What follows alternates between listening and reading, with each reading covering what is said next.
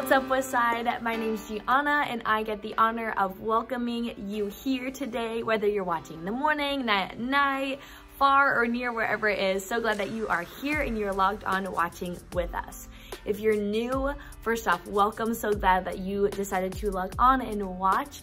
I have a special little gift for you. So if you head to the comment section down below, there's gonna be a link that says new. You're gonna click that, fill that out, give us all that good information, just our way of getting to know you, being able to follow up with you, and give you a free Westside mug. So you're definitely gonna wanna do that.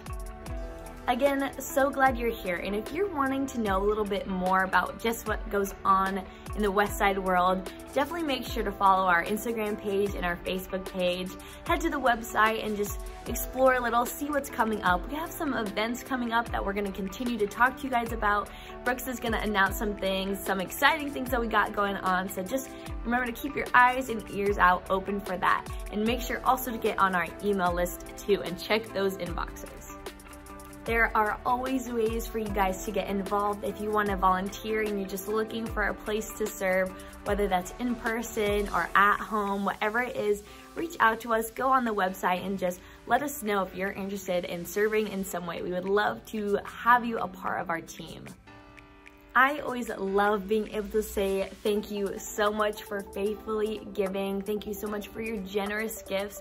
It does not go unnoticed, and I hope you guys know just how much of an impact you're making, not just at Westside, but just furthering the kingdom in general. I hope you get to see how your gifts and your generosity is used to further the kingdom, and we as Westside just get to be vessels through you, and it is an amazing thing that I just hope you get to see the benefits from. So we love that. Thank you so much for your gifts, and if you want to continue to do that or maybe start doing it, there's going to be a graphic on the screen where you can see those different ways how to do it. So there's a text to give option, the app, Tidely app, or you can head to our online website and give through there.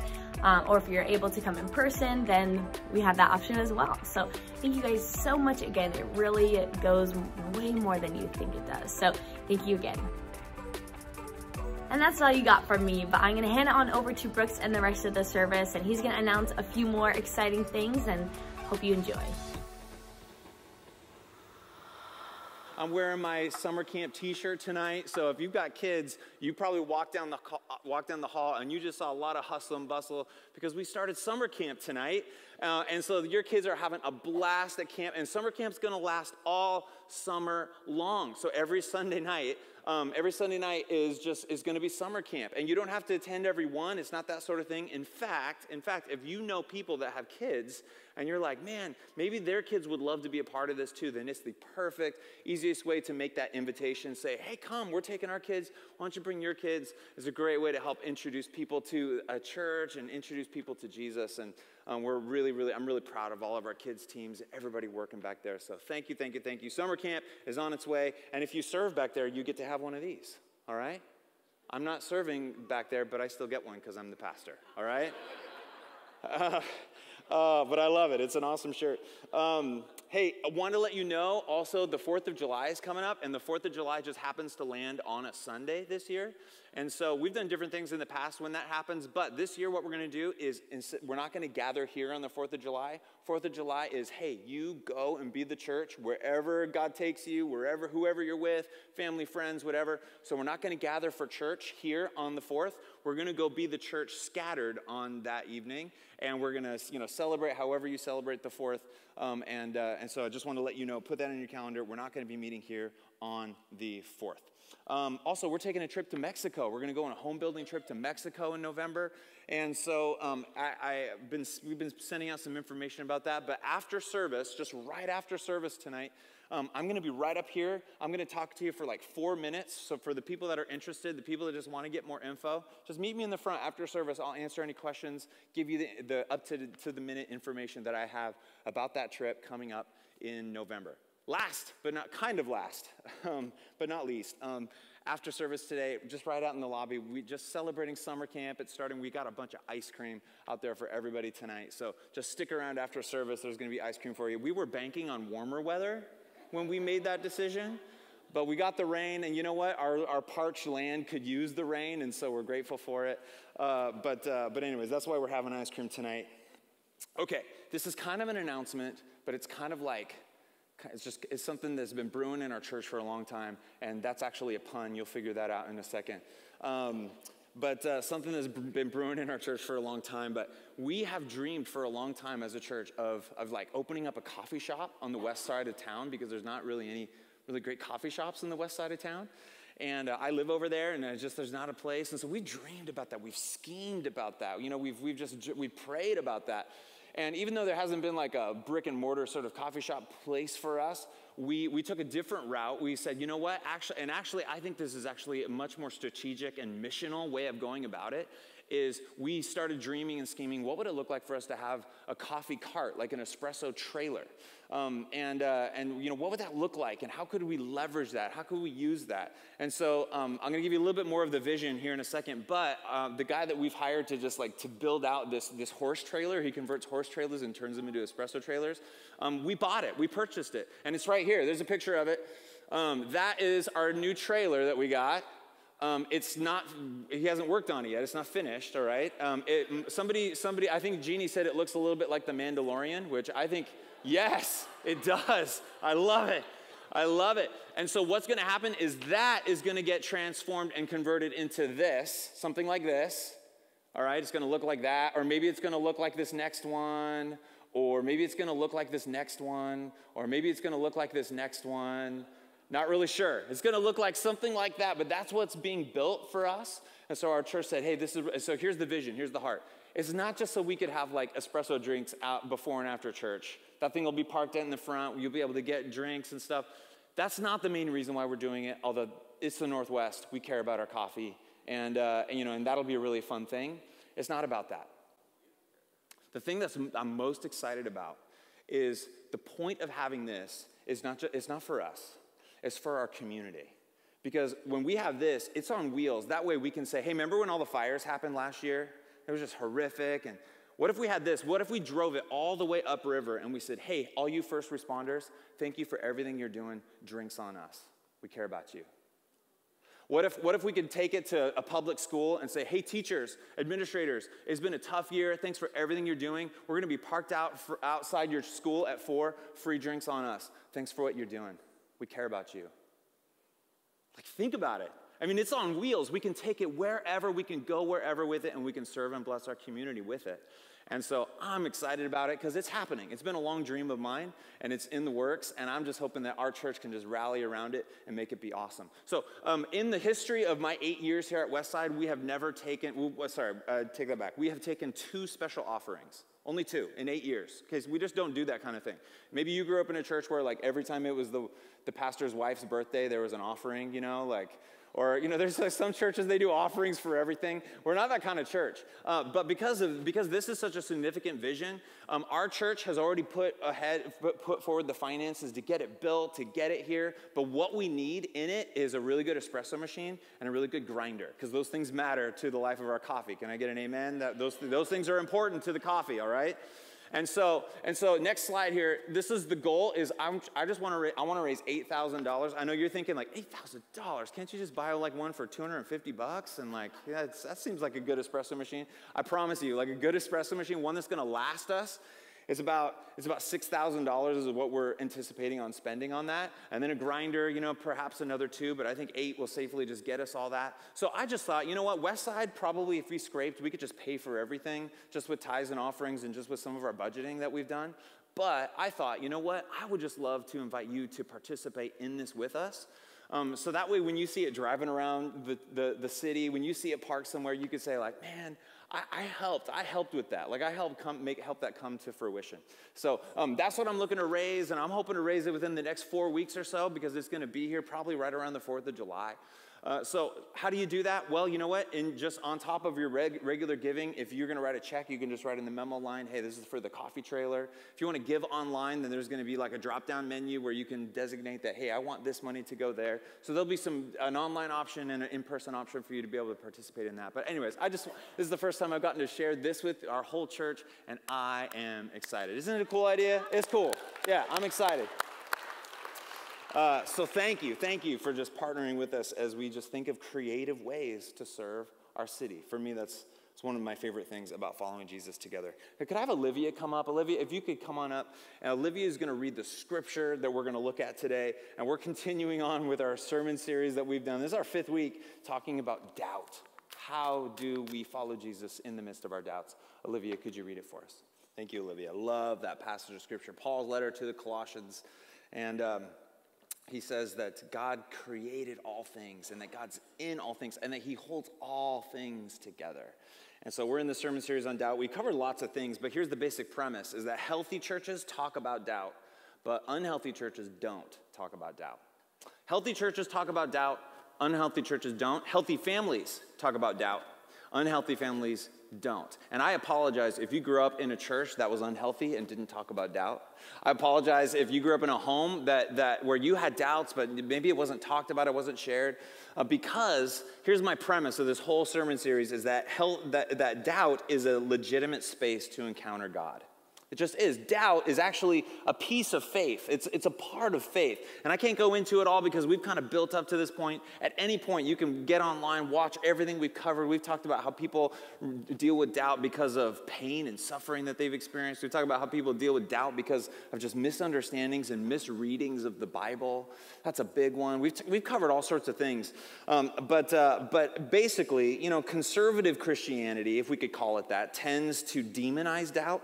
Meaning if you have some doubt, it's like, you've got unbelief. You can't have unbelief. You can't have any doubts. And so doubts can be, questions can be minimized and even demonized. But then progressive Christianity, if we could call it that, tends to valorize and champion doubt in the name of authenticity, in the name of you being you, in the name of you just, being your best self. So the progressive sort of side of Christianity can say, just be on your search for truth, have an open mind, but God forbid if you ever close your mind down on something solid, now you're a bigot. Now you're hateful because you've actually discovered some truth. And so, there's these opposite ends of the thing. So we just wanted to take this sermon series and talk about how can we encounter God in the midst of our doubts. And so that's what we've been trying to do, and we've been spending some weeks talking about it. So if you're in a season of doubt right now, you are in the right place. If you're not in a season of doubt, you feel like you're good. Well, I promise you, something might come along really soon that might kind of shoot you into a season of doubt. You never know. And so I'm glad you're here. But here's what I want you to hear too, though, is don't just ask yourself, do I know this? Okay?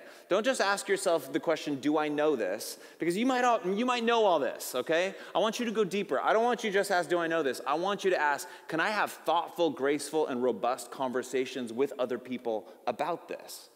Because we're going to talk about the interplay between science and Christianity tonight.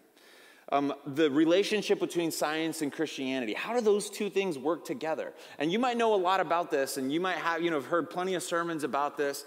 But what I want you to ask, what I'm hoping we can ask together is if you've got a friend, you've got a family member, you've got somebody that you work with, that maybe this is their issue. They might not ever come here. They might not ever listen to this sermon, but they know you, and they're a friend to you. And so can you have an informed, robust, interesting, just graceful conversation with people about their doubts when it comes to this interplay between science and faith? I know that just like you probably, I grew up going to school, and I remember there was moments growing up in school where I remember when I heard about evolution for the first time, and I was like, what is this? My parents didn't tell me about this. Like, were they keeping this from me? Like, wait, what? My parents taught me, that God created all things, and then now I'm getting an alternate story. And the truth is there's all sorts of alternate stories about creation and life and how we can explain all of it. And so our kids, parents, if you're thinking about, we have a lot of young kids in our church, that this is a really important topic for you to understand, wrap your brain around, so that you can have great conversations with your kids about what they're hearing from friends, what they're hearing at school. Just this is worldview formation kind of stuff. And it's really, really exciting. And this is part of what it means to follow Jesus, is just to wrap our brains around this. So here's the objection, is many people, if you're taking notes, many people doubt God because they've been told that science has disproved Christianity. That's what you've been taught, is that people doubt God because they've been told that science has disproved Christianity. Science has disproved miracles. As the story goes, is religion was useful when we didn't know how weather worked. That religion was useful when we didn't know what the sun was and when we didn't understand human biology. And so religion was helpful when we didn't understand all this stuff in the world. But as the story goes, because now we understand the human body, or so we think, because now we say, hey, we understand the cosmos, we understand. So now it seems like religion is just going to die away. Religion is no longer needed. Religion is just kind of some hocus pocus, just kind of like believing in unicorns, just believing in kind of fanciful, fairy tale-ish kind of stuff, because science, we've got it now. And it's going to answer everything for us. We don't need religion. That's what's been taught. And so what are we supposed to do with that?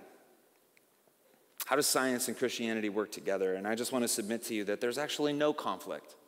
There's absolutely no conflict between science and faith, between science and Christianity. If you've heard that, or if you believe that, then you've been fed a false narrative that somehow science and faith can't coexist together, when really science and faith, in God's grand scheme of things, are both important and real and important, and they go hand in hand. So there's all sorts of things that I could cover tonight, and it might be interesting and helpful, but there's just a couple points I just want to get across so that you can just think more deeply about this. Maybe this is your issue, but maybe you've got a conversation brewing with somebody that you work with or a family member where you can kind of dig into this topic a little bit more. Here's point number one. Point number one is the world is becoming less satisfied with scientific explanations to ultimate questions. This is just the truth. People believed for a long time that in the 19th century, in the 20th century, that religion would absolutely die out. So many people believe that because they said, we've got science now, and so religion's going to go away. But here's what we've seen. Is the world is more religious than it ever has been before. Now, you might say, wait, I don't see that in America. Like, what's going on? Well, you just go to Africa, you go to China, you go to South Korea, you go to most of the lower hemisphere, and you will see Christianity absolutely exploding across the globe. You will see faith just coming alive. And it's interesting that we are more technologically advanced than we ever have before. Scientific discovery just continuing to barrel on, and yet, people are becoming increasingly less satisfied with the kind of answers that science can give us about ultimate questions, about the big questions, about the deep questions. Because people have said, you know what? We understand we understand the science, but it is not satisfying these deep, deep questions and longings that we have in our hearts. The next point is this, is many scientists are Christians. Did you know that? Many scientists are Christians. Now, I know many scientists aren't Christians too. All right, there's lots of scientists that aren't Christians, but there's this false belief that the deeper you dive into science, the more danger you are becoming an atheist, because it's absolutely not true at all. In fact, the funny thing is the opposite is true. The deeper people dive into science, the deeper they realize, whoa, this does not have all the answers to the deepest questions. And so it leaves a lot of scientists who study, astrophysics and molecular biology and biochemistry. They go deep, deep, deep into the science, and they realize, whoa, there is so much here. This had to have been orchestrated. This had to have been created and not just randomly, and not just rapidly, randomly happened. Our growing awareness of nature as a masterpiece just makes it increasingly hard for scientists that dive deep into those fields to remain atheists. It just is. One of my favorite thinkers. In fact, if you're interested in this topic, you want to Google a guy named John Lennox. He's a professor of mathematics at Oxford. He is beyond brilliant. And it's fun to listen to him because he's Irish, and so he's got that, that accent that I wish I had, because my sermons would be way better if I had an Irish accent. Isn't it true? You guys would be leaning in like, whoa, that's deep if I had an Irish accent. But John Lennox is so brilliant, and he debates, just different people, different atheists, neo-atheists. And here's a quote from him. He says, I'm not an atheist because I'm a Christian. He says, I'm not an atheist because I'm a scientist. Does that make sense? I'm not an atheist because I'm a Christian. He says, of course, that's a huge part of it. But mostly, I'm not an atheist. Why? Because I'm a scientist. Because I've dove deep into the field, and I've recognized that it is so big. There's got to be a creator. The next quote, the more I study science, the more I believe in God. Albert Einstein.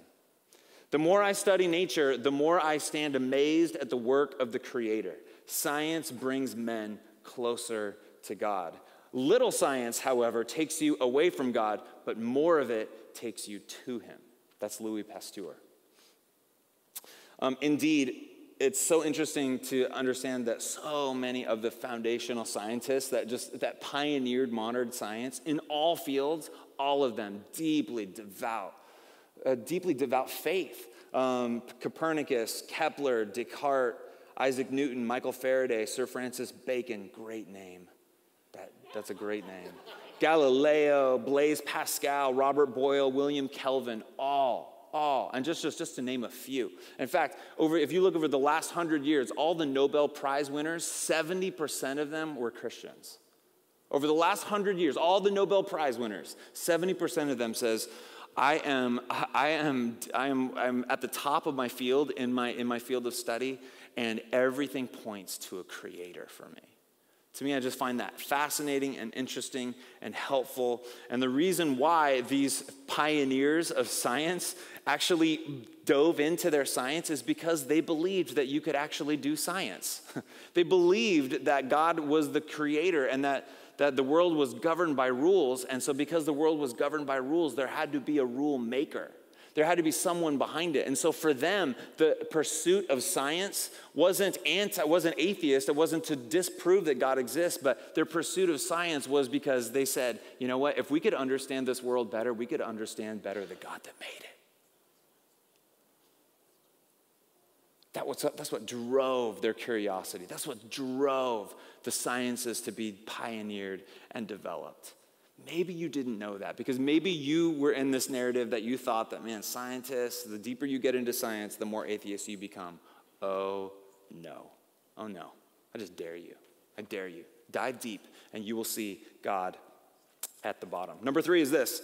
Science and religion have different functions. I love thinking about this. I could talk a lot about just this point. I had to pare this point down because there's so much here. Science and religion have different functions. So, here's the thing about science, is science does an excellent job of determining what things are made of and how things work, you know?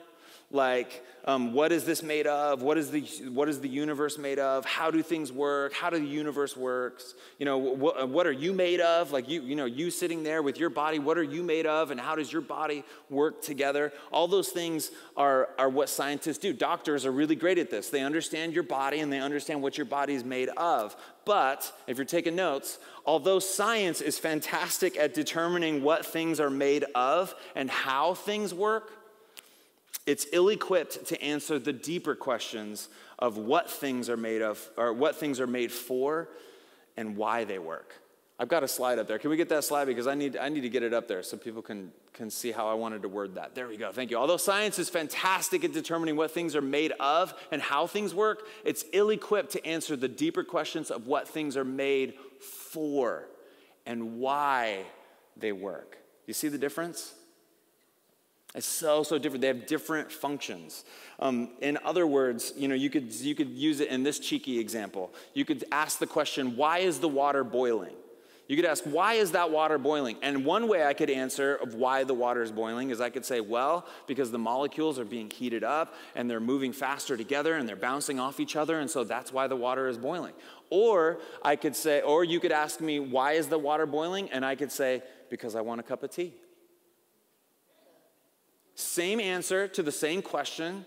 You're answering it in a completely different way. One answer is because you're describing how water boils. The other answer is because you're answering of what the water is boiling for. Another way of saying this that people have used in the past is that you can't get an ought from an is. Okay? Science can determine like what something is.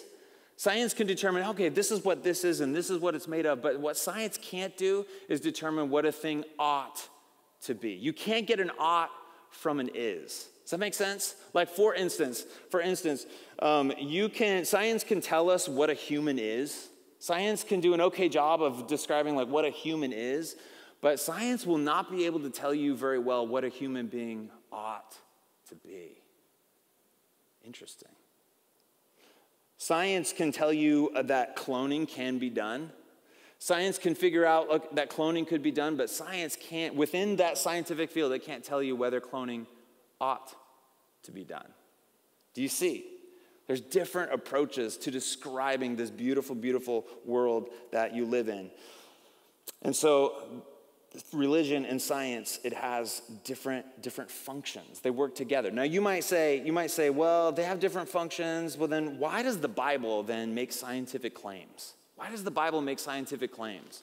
You know, that's been one of the things that's tripped people up is you think, we read the Bible and it seems like it's making scientific claims like miracles, like you go to Genesis and it's the earth was made in 7 days. And this isn't a sermon about that in particular, by the way, because that's a whole other conversation. But we might ask those questions and outsiders would look in and read the Bible and say, oh, the Bible says the earth was created in 7 days. Oh my gosh, like, can we really believe this? Like, what about the science? But I just think there's a disconnect because the Bible, I think everybody can agree on this, that the Bible wasn't written as a scientific document. That's not what the Bible is for. The Bible wasn't written as a scientific document. Let me give you an example, because the Bible is filled with metaphor. And you've heard me say over and over and over again that when people ask me, can we read the Bible literally? Brooks, do you think we should read the Bible literally? My answer is yes, absolutely, absolutely. There are parts of it that are literally eyewitness accounts. There's parts of it that are literally metaphor. There's parts of it that are literally history. There's parts of it that are literally metaphor, and there's parts of it that are literally poetry. There's all different ways that we're supposed to read the text. And so when we read the whole Bible as a scientific document, then sometimes we're just going to get caught in the weeds because that's not necessarily the Bible's whole approach is to give us a scientific document. So one example is from the book of Exodus. There's this verse that says that God was leading the Israelites into the land. There's this land, this promised land, and God described it as a land flowing with milk and honey. Have you heard that before? That this land that I'm going to lead you into is flowing with milk and honey. Is that literal? Was God giving them a literal, scientific interpretation of what the promised land was going to look like for them? Were they expecting to walk into the promised land and it's like honey wave, like milk flow, milk rivers? It's just like flowing, like honey bubbling up from the ground. No, because it's a metaphor. It's a metaphor. But that metaphor is pointing to something real. Oh yeah. The metaphor is pointing to something real. Just like this, Jesus was with his disciples and he said this. He said, I am the door. I'm the door. Is Jesus speaking literally or is he speaking in metaphor? Well, Jesus was speaking in metaphor, but was he saying something true and real? Oh, yes. Because metaphors point to truth. And in that way, when Jesus says, I am the door, is he a door? Oh, yes, he is. He's in fact probably a more literal door than any of these doors here in the room. He's a door. And so let's not confuse what the Bible has to say about things and think it's all pointing to science, because when we do that, we just get caught up in the weeds, and that's what caused so much controversy, and people are like, I just can't believe any of the Bible at all. We have to dive into these conversations with people, help people understand. The next point is this, is get comfortable with mystery. Get comfortable with mystery. There's mystery in science, and there's mystery in faith. John Lennox, I mentioned him the other day. He was speaking at this conference, and after he tells this story about this really world-renowned physicist that comes up to him after the conference. And the physicist comes up to him and he says, John, so you're a Christian, and that means that you teach mathematics at Harvard, and that means that you believe that Jesus was both God and man at the same time. Come on. That is hogwash. That is ridiculous. Do you really believe that Jesus was both God and man? How do you explain that? How do you explain that to me? I'm not going to believe it unless you can explain it to me. And so John Lennox looked at him and he said, well, I've got a question for you first. And so he asked, what is consciousness? Can you explain it to me? And the guy said, no, I can't. And he says, let me try a different one, more in your field. Can you explain energy to me? And the physicist said, well, we can measure energy. We know what energy looks like. But John says, no, you know what I'm asking you. Can you explain to me what energy actually is? And he knew very well how to answer that question, because you just look it up. You just Google, do people really know do scientists know what energy really is? No. And he says, I can't describe it. I can't tell it. I can't show it to you. And so John says, but you believe in consciousness and you believe in energy, right? And he said, I do. I believe in those things. And yet you can't describe them to me. There's mystery even there. And so we have to be comfortable, whether we're talking about science, faith, everything. We live in a mysterious world. If I took you to Riverbend and I scanned your brain, I could learn a lot about your brain, but I wouldn't get to know you, would I? Science could tell me some things about your brain, but science isn't going, I'm not going to be able to scan your brain and learn from you about what your favorite food is. I'm not going to be able to learn from you like what some of your favorite childhood memories were. The only way I can actually get to know you isn't through science. It's through conversation. It's through relationship. That's the only way I can get to know you, is if we embark in a relationship together. And friends, this brings me to my last point. Number 5 is this, is God speaks to us through what he's made. Oh yeah. Through creation. Oh yeah. He speaks to us through the scriptures. Oh yeah. But especially he speaks to us through Jesus. If God's going to get to know us, if God is going to get to know, if he wants you to get to know him, then God did everything he could to help you get to know him. He sent himself into the story. I was up in Seattle this last week with my family, and my dad picked up me and the boys from the airport and took us on just like a fun mancation day. You know, like we just did some fun stuff around Seattle, and we ended up at the Museum of Flight right next to Boeing. And it was really, really fun. You could just be there for all day long because there's so much stuff to look at. But we're walking around, and they had a really special display on just the beginning of space travel, and just, you know, they had all sorts of really cool artifacts there from some of the first moon landings and everything. And I stopped and I read this plaque about this Russian astronaut named Yuri Gagarin. Yuri Gagarin. In 1961, he was the very first human being to orbit the planet in space. The Russians beat us to that part of the space race. They sent up Yuri Gagarin. And at the time, Khrushchev was the premier of Russia. And at the time, Russia was deeply entrenched in atheism. Just the whole, you know, just like from the top down, it was, you know, like God doesn't exist. And there's this famous quote from Khrushchev, the premier of Russia, after Yuri Gagarin came back from space. Here's the quote. He said this. He says, "Why do you cling to God? Gagarin flew into space, but he didn't see any God there." He didn't see God there. And that was back in 1961, and C.S. Lewis was alive at the time, and C.S. Lewis wrote this rebuttal of what Khrushchev said. It's in this article called The Seeing Eye, and here's what C.S. Lewis said. He said, if there was a God, you wouldn't be able to relate to God like you would relate to someone that lived in the second floor. See, Khrushchev said, hey, we sent somebody up to the second floor, there was no God there, so that proves there is no God. But C.S. Lewis says this, that's not how it works. It's relating to God isn't like sending somebody up to the second floor and seeing if God's there. It's not how it works. He says, you know what it's more like? He says, if there was a God, you wouldn't relate to him like that. You'd relate to him like Hamlet relates to Shakespeare. See, Shakespeare is the author of Hamlet. You would, in other words, C.S. Lewis, if he was alive today, he would say, if there really was a God, you'd relate to him like Iron Man relates to Stan Lee. He'd say that you would relate to him like Sam and Frodo relate to Tolkien. You don't send somebody up to the second floor to find God. That's not how it works, because God's the author of all things. And so Hamlet is not going to be able to find out about Shakespeare by looking up in the rafters of the playhouse. Iron Man is not going to find out anything about Stan Lee by like flying up as high as he can to try to find him. Sam and Frodo, we're not going to find anything out about Tolkien just by rummaging around in the forest looking for him. That's not how it works. The way that the author, the way the creator reveals themselves to their creation is by writing themselves into the story.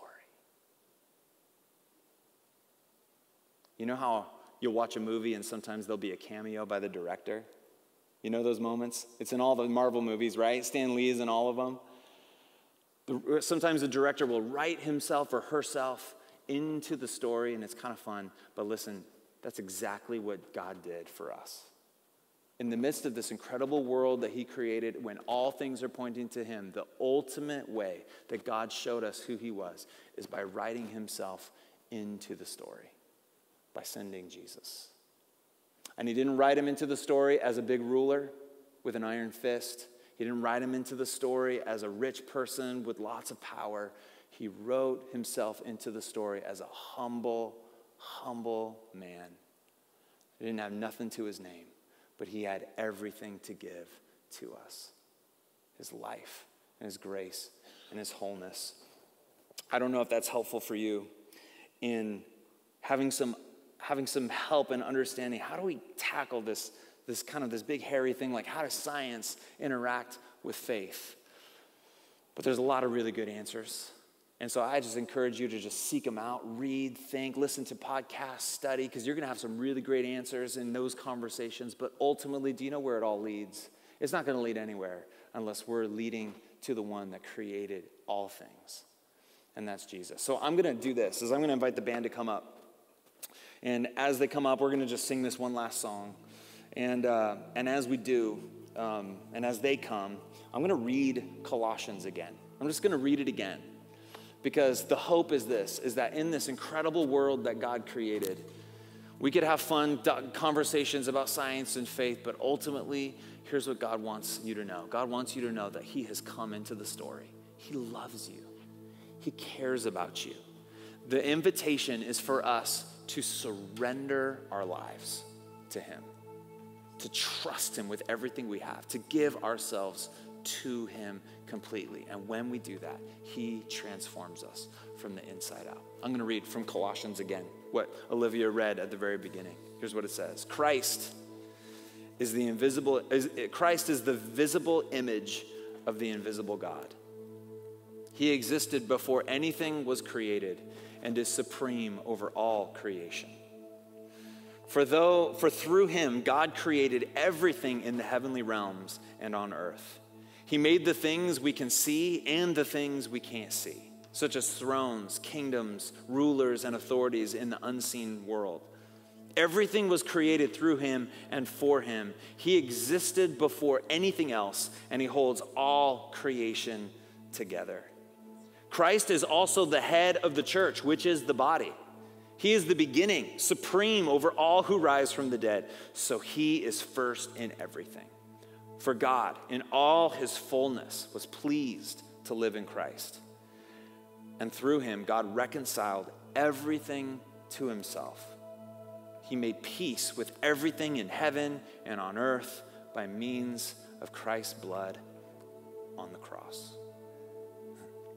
Father, we know that we live in a really incredible world that you created, and it just bids us to just dive in and understand. So, Lord, we pray that science, all the fields of science would flourish. We pray that they would grow.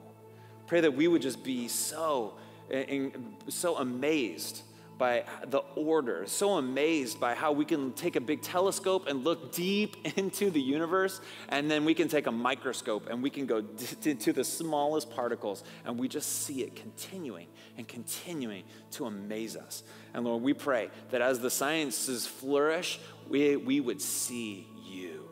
We would see your hand in it, the God of the universe that is in control in your creation. Lord, we thank you that we get to live in it and be a part of it. And so, Father, tonight, just as we close and as we sing, Lord, I just pray that all of our hearts here in the room, that we would be humbled, that we would be excited about following you and serving you. Lord, and I pray maybe there would be someone in the room Someone here tonight that is just ready to say, you know what, maybe this has been my issue. I just never saw how those things kind of line up together. But I'm starting to see now that God and science are not exclusive from each other, that God created all things. And in him, I find myself. I can't find myself anywhere else.